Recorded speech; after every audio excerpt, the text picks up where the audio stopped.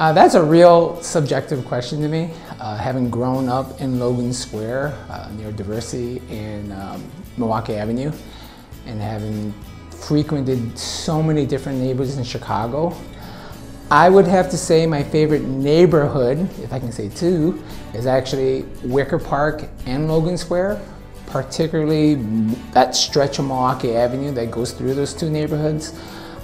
The reason I like it so much is it's such a huge melting pot of cultures, businesses, activity that make it truly unique for me.